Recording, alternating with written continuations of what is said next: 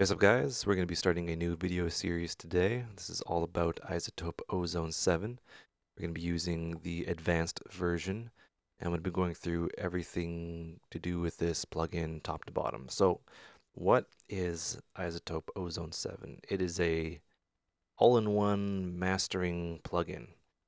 Naturally, it will go on your master, which it is. And when you first start it up, you are displayed with your preset window and the plugin itself. So I get kind of annoyed when this pops up every time, so I'm going to get rid of that so it does not show at startup. You can always go back to it by clicking on the default thingy down here. So this is what it looks like when you first open it. You have your whatever module you have selected will be appearing here. So we have all these here. So I'm just going to hit the X to remove all the modules. So this is what I kind of like to see when I first open the plugin. You have your equalizer, your vintage equalizer, your vintage tape exciter, your vintage compressor, your multiband dynamics, your dynamic EQ, imager, post EQ, vintage limiter, and maximizer. The reason why these are in this order is because this is basically the order that you'll be working in. You'll have your equalizer to do like roll-offs and high passes and stuff like that. Your vintage EQ to add some color, your vintage tape to add some subtle low end, and so on. And at the end, you'll have your maximizer. So you basically add in a module like so, and there you have it right there. And they all appear in series. You can click to add a module, you can add another one, which be the maximizer, and there you go. So you have those there. On the right, you have your readout. I'll just play a little bit of music so you can see.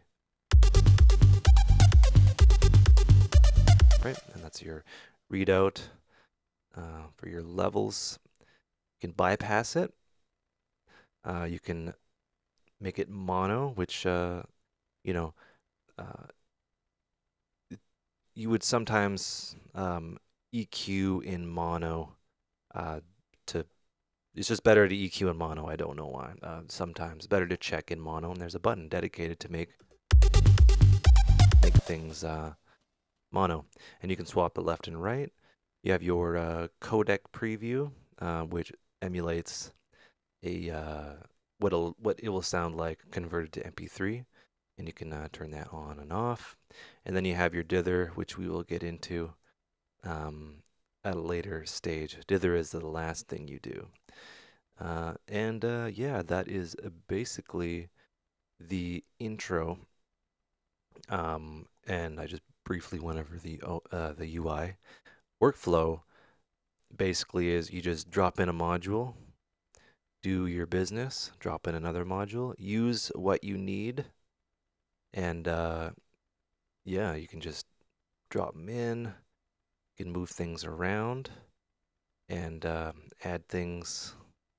Do all sorts of fun stuff, add another EQ post, and yeah, it's a pretty fantastic workflow, and we're going to be going through each module and then some. It's going to be a plethora of videos, and I hope you stick around. Okay, we're going to be back with part 2.